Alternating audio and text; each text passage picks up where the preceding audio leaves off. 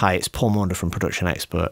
In Pro Tools 2025.6, Avid introduced a speech-to-text transcription feature. In this video, we'll be taking a look at how it works. Firstly, this isn't installed by default, so go into Avid link and install it if you haven't already.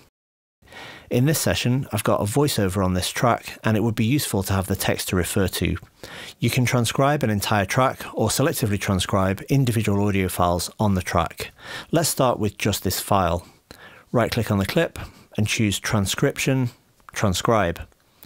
If the transcription engine hasn't already been launched, it will do at this point. Then Pro Tools will transcribe the audio. It analyzes the whole audio file, so it could take a while if the audio is from a much longer file.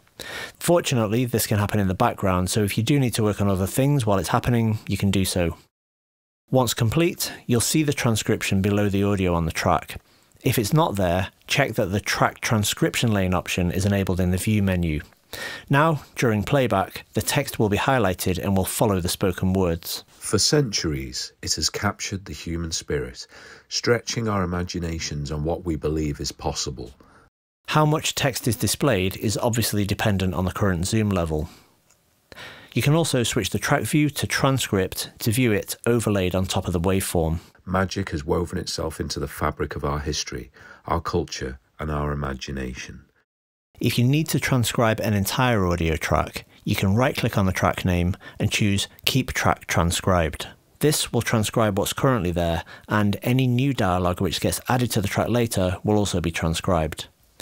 Using the transcript, you can make selections by clicking and dragging on the text, and then you can of course copy and paste the audio. This can be done from the timeline, as I've just done, or you can do a similar thing from the transcript window.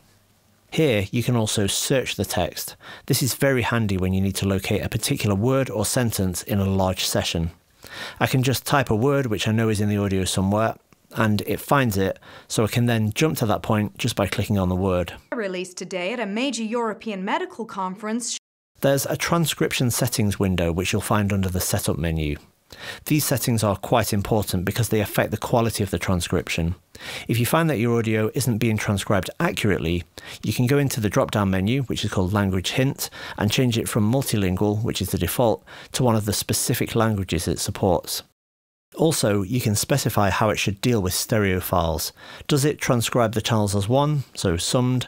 Does it treat them individually? Or does it just use either the left or right channel for the transcription? If you're working with an audio file which is a complete surround mix, you can choose how the transcription analysis handles it. This works with formats from LCR to 9.1.6, and you can see the options here. Most of the time, center channel only will work best, given that in most mixes, this is where most or all of the dialogue tends to sit. For audio imported from a field recorder, there are once again settings which in this case include summed channels, individual channels, or first channel only. Let me show you something else. Back in the transcript window, there are two tabs, Timeline and Files. Any transcribed audio on the timeline will appear in the Timeline tab. If it's in the session, then it will appear in the Files tab, whether or not it's on the timeline or just in the clip list.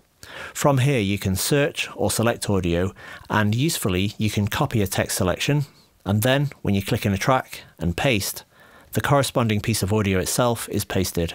Data released today at a major European medical conference showed that patients with early-stage melanoma could successfully receive remote robotic surgery at home. The text-to-speech feature in Pro Tools is a welcome addition for dialogue editors or anyone who works on podcasts, voiceovers, or any content where locating, selecting, and editing speech is part of the process. I hope you found this video useful. Thanks for watching.